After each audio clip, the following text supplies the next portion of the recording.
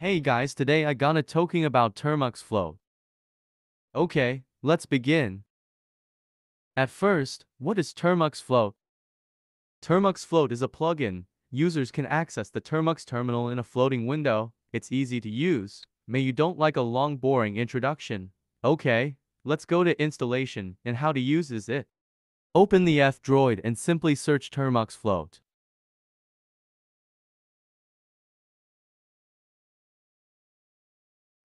Click here and install.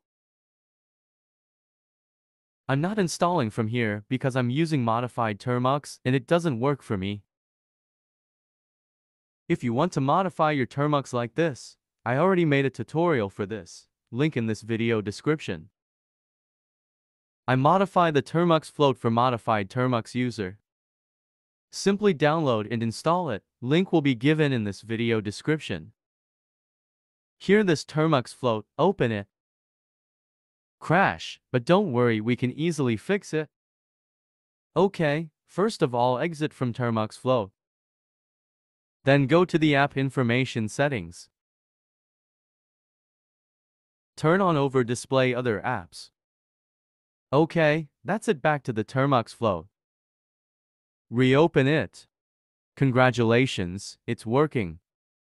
Use 2 fingers in the medial, zoom in or out in the terminal. You can use it like Termux terminal on the floating window. Use 1 finger with long press, can drag to move it.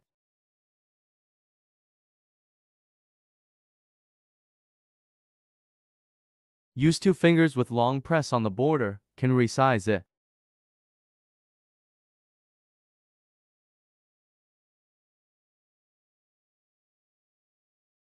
Also you can minimize it by clicking the minimization button. And can also long press with dragging to move it. You can also hide the window, touch the Termux float notification bar and hide. And again touch for showing.